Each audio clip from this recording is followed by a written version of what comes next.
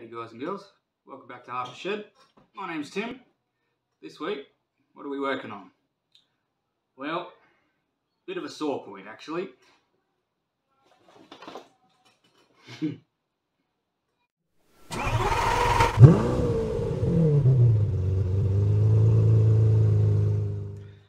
Alright, now we got that out of the way. What do we actually have? Well, both of these appear to be the same model. So, Stihl 010 AV. I know nothing about them. They don't run. Well, that's about all I know about them. This one has a plug in it and there's just essentially no compression. That one obviously isn't going to run right now. We'll strip that down, find out what it's doing in a little bit. This one has a little bit in it. So there's some hope for that. According to Google, they're a 37cc saw, two-stroke obviously, and production was released in 1978. What year these are, I don't know. They've obviously had a pretty decent life about them. They're quite dirty, obviously.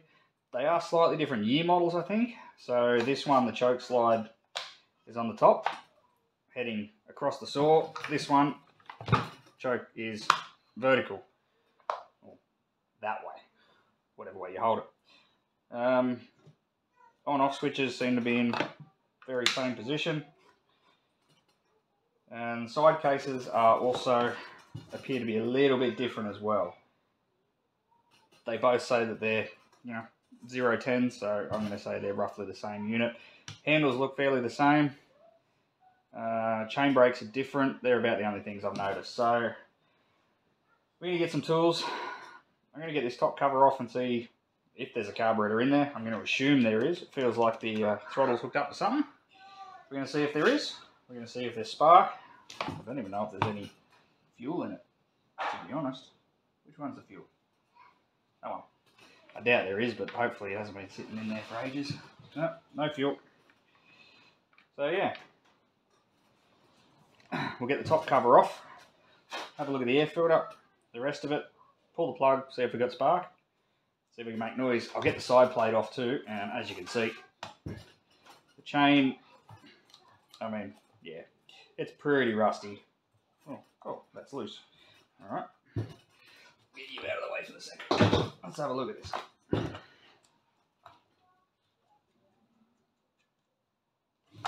Alright.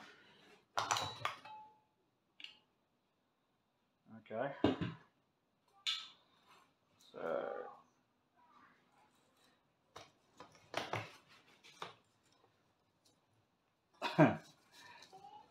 come on.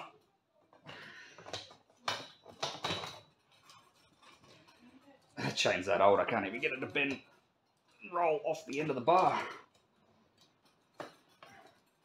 Oh wow. Making me work for it. Come on now. There we go. Oh, this is a roller tip. It's a roller tip bar. Probably 16 inch, I'll say. Put a tape measure on it.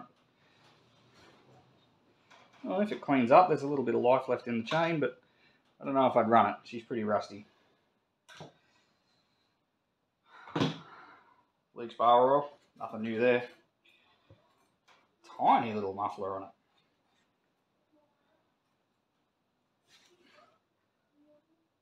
Alright, let's get some tools, try and get you set up so you can see what's happening. We'll dig into it.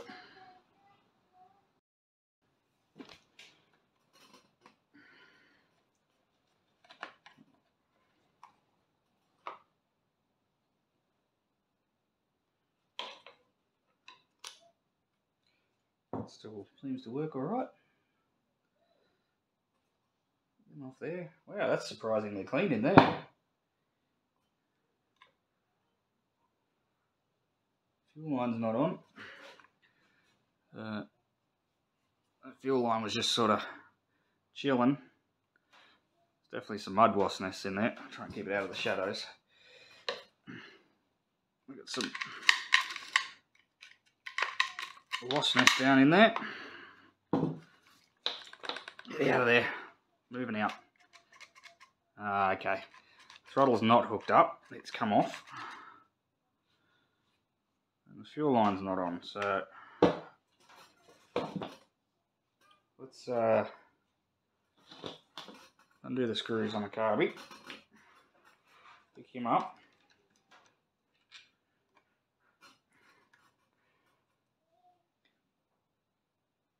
Line's not blocked. That's a good start. What do we have for a carburetor? Okay. Alright, well, I am in absolutely no way, shape or form a Stihl expert, nor a chainsaw expert. I like them, I tinker with them, and I certainly enjoy using them, but I'm not an expert on them. This one was, let's just say, a good price.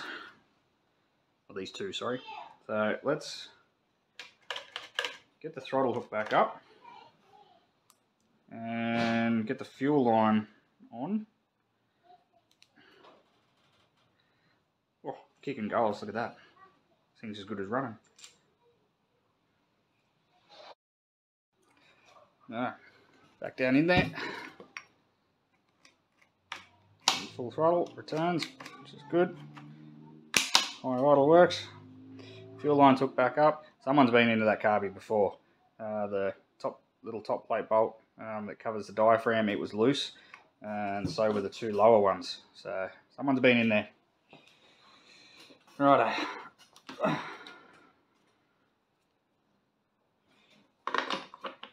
a look and see if we got any spark.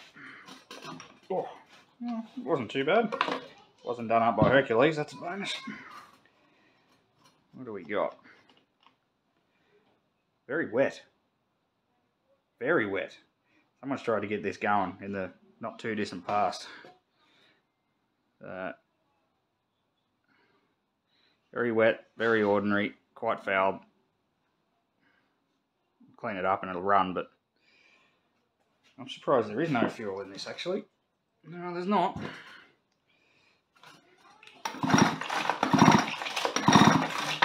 Turns over nice. There's carbon on top of the piston.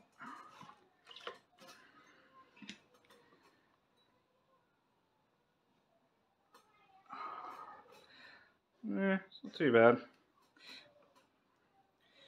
Alright. Do we have spark?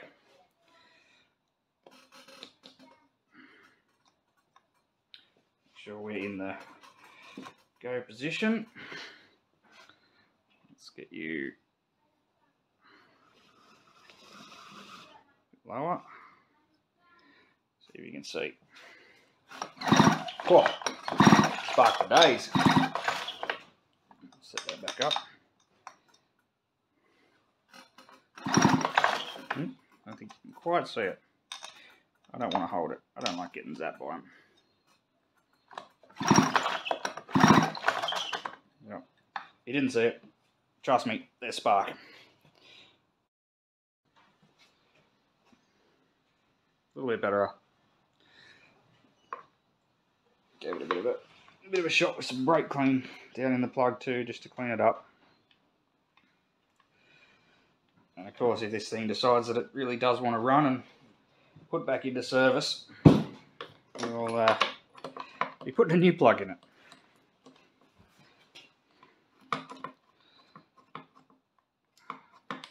It's funny, I was sort of in the market for a smaller saw. Having a fireplace inside, we go collecting firewood a couple of times a year, and sometimes the big girls are just, they get a bit big and hard to deal with, so it's nice to have a little one just for lopping up the smaller sections. Righto, that's just 2-stroke. It's actually mixed up at 25-1, but I really don't think that's going to hurt this. Just to give it a test. Wouldn't surprise me if this does actually kick.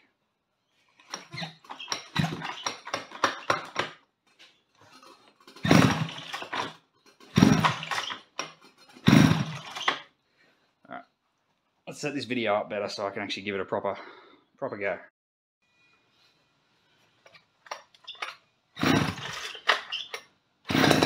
Whoop. Alright, let's do that again. She's quiet. Wouldn't surprise me if it had a bit of a... Wee, that was a lot. Wouldn't surprise me if it had a bit of a block muffler. Let's set it up on high idle.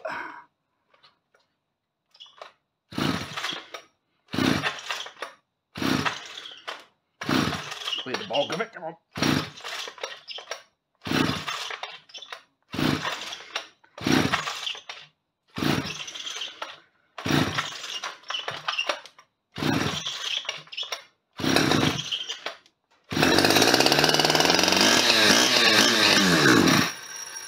Alright. Nice. The engine runs. Clutch bell bearing sounds a bit funky. Alright, let's put some fuel in the tank. Get a bit better light. And see if we can't get it to run off the carburetor properly. Alright. I primed it just with a bit of fuel down the top. Put some in it. See how we go.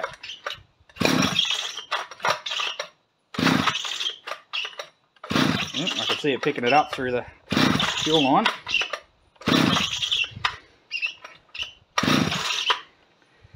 Bring it up on the high idle.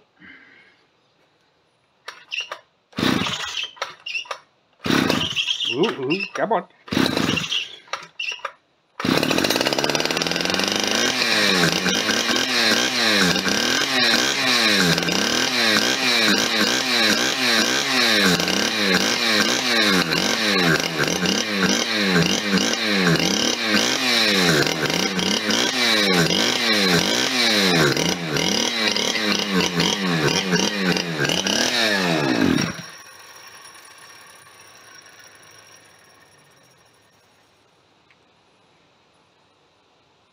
Okay.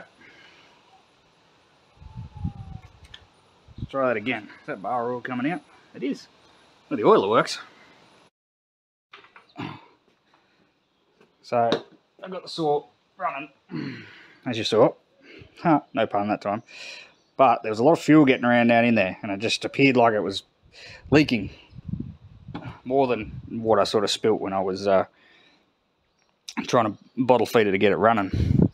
So I thought I'll pull this carburetor, which looks suspiciously very, very clean. Well, see something missing? Should be a gasket between there and there. It's not supposed to be a metal seal. So I think possibly what's happened... No, I'm not even going to try and give you a hypothesis at all. No gasket in there that needs to be. So I'm going to pull the lid off that other saw, see if the carbies are the same, and if they are, see if I can scavenge a gasket, because this carby looks pretty good, and it was pulling fuel. So the diaphragm, let's not assume. See if we can get the base gasket off here without destroying it. Oh, no.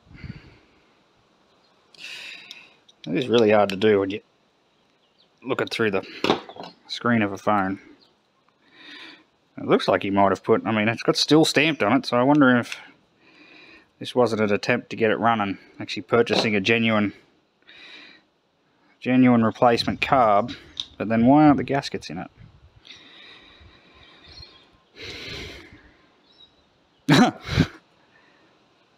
How did that run? I mean, I don't understand how that actually ran. Alright, let's get the lid off that one, pull the carby and see what it looks like. I'll loosely screw this back together. I just don't know how that works. It shouldn't have. Anyway, it did. I actually had it running. It was certainly not running well, and it had given me no tune at all. Just mixture screws made no difference. So, but it was actually running. Anyway, get the lid off the other one. We'll have a look. Actually, I can do it now. Oh, Come on over here. Come on.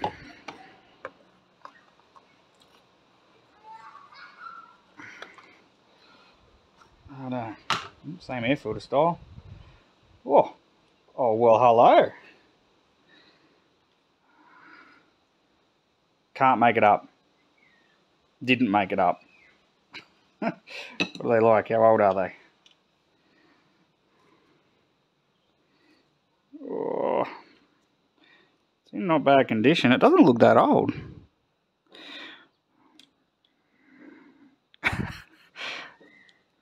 Alright, how about we install some gaskets?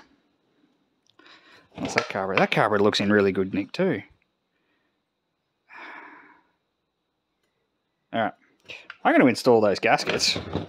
I got nothing. I got nothing, but they're exactly what I need. And alright, sure.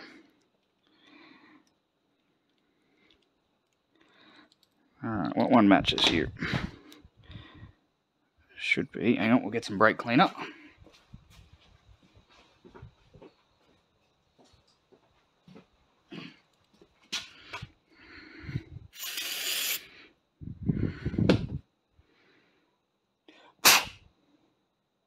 It's got to be clean now.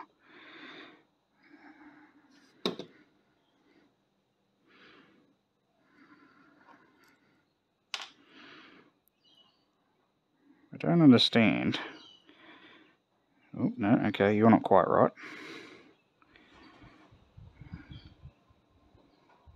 It's the base gasket. There we go. No. Oh, come on now. No, okay, I might have got carried away. Maybe these aren't the right gaskets for this carby. That seems like it should be close. But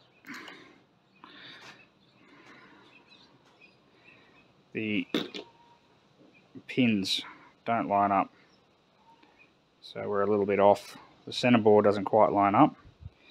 And then that pin there doesn't line up with the hole properly. I can force it on there, but then it gets all skew-if.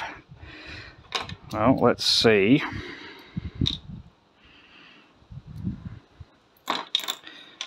If that one lines up with anything. I don't think it does. That looks like a...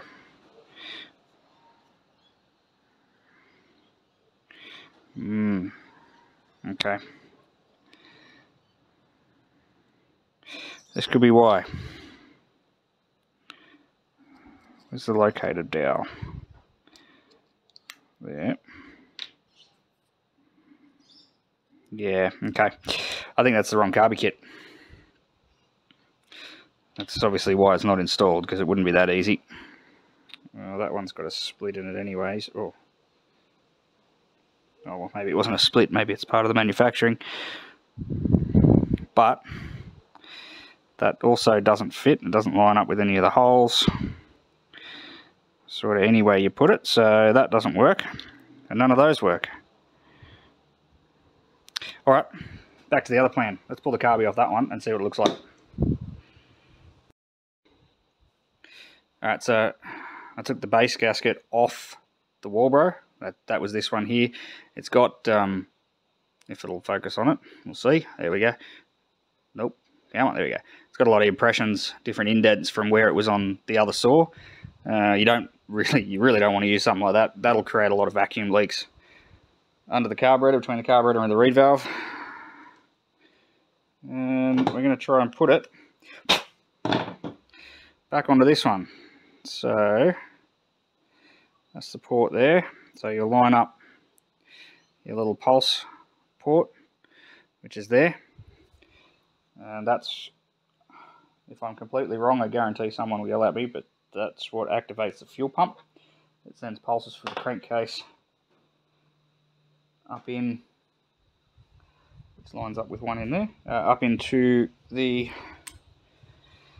carburetor, and those pulses pulse the fuel pump. Oh, alright, I think we might do the same thing here. I might pause you, bring you back when it's in. There's just not enough room to see anything with my mitts. Alright, we're in. So I'm going to do some very preliminary. I actually don't, I mean, realistically, I don't know that this carburetor is even supposed to be on that other saw. The fuel line wasn't hooked up. The throttle cable wasn't hooked up, so, you know, we'll see. Throttle's on, get full throttle, so on the high I'm going to go about, well, let's count them. Half, one, oh, okay. It's probably about, I don't know, a bit over 3/4 of a turn. So let's go half, one. We'll bring it down to 1, we'll see what that does. Low side, what's on our low speed? Half, 1, okay, a bit over 1. Half, 1, alright, well, let's do that. Let's get set up, and we'll see if this one wants to run any better. Fingers crossed.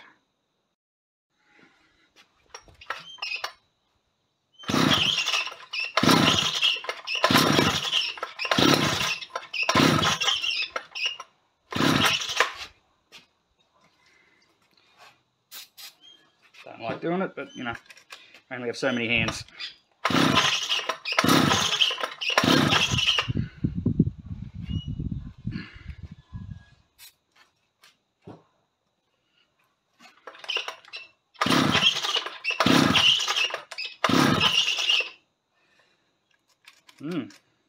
Might have flooded it.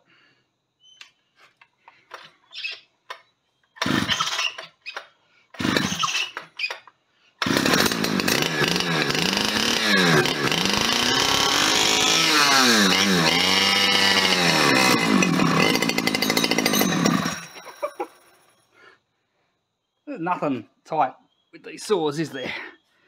Should have went through it. I didn't. I assumed it'd be tight. So I can get the other hands I can show you. That top plate just decided it was going to rattle loose. Alright, carby off again. Tighten it up. Still not playing the game, this one. So I'm going to check and see if all those gaskets that I found fit this carby. So we'll strip it, clean it, see if they fit. If they do, then we'll install them and see if that makes a difference. This one doesn't seem like it's pulling fuel properly. So there's always air in the suction line, and the clunk's definitely in fuel. I checked that. So I think we'll pull it and see what the diaphragms are like, and hopefully they fix it. So I know it looks no different, but trust me, it is. The fuel pump diaphragm was not in there, and it is now. And there's also a spacer gasket in behind it when you look up on Google and the parts breakdown of it. There was supposed to be a spacer in there, and also there was a gasket that was missing out of there, which was in amongst the kit. So that's all in. It's all there as per the parts diagram I looked at. Set you back up in the stand, and we'll see if this works. So I haven't put any pribe on it. Cord's still on. I haven't put anything down the gullet. I haven't pulled it yet. We'll see what happens. It's on idle. I don't have a high idle switch anymore, so we'll see if it pulls fuel. Oh, don't use stuff up. Oh, come on.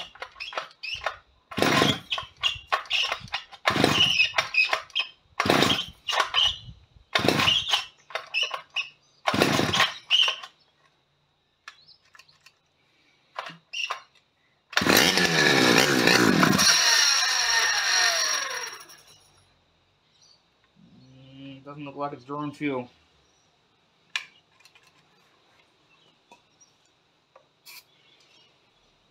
Pick that idle back up and we'll see what it does.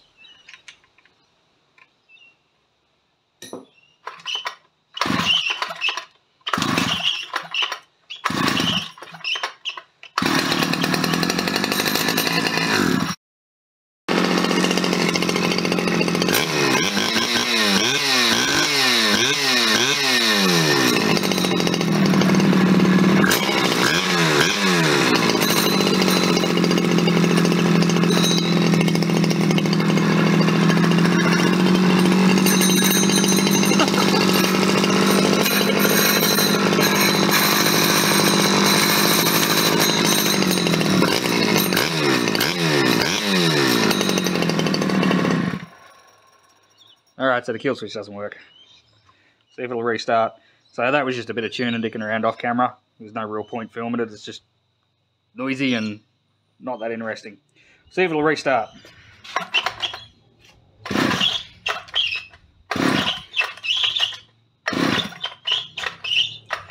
Gotta fix that. Oh, I would have flooded it, so.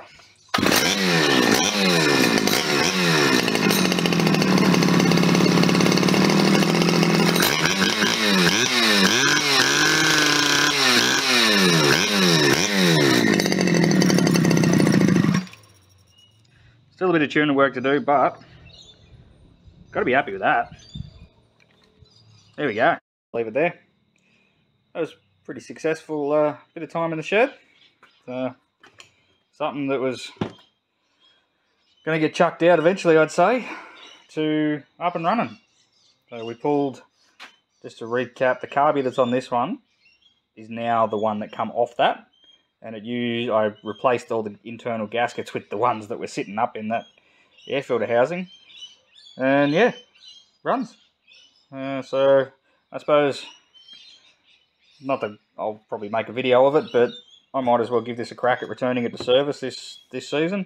So I'll strip it down completely and clean it all up. Do need to fix the recoil, and I'd like to try and fix the kill switch. It's not really a big deal, you can just choke them out, but you know, it'd be nice to have a proper kill switch. And I do need to put the high idle stop back in. That one's actually busted, so I'll pull the one out of that handle and put it in it.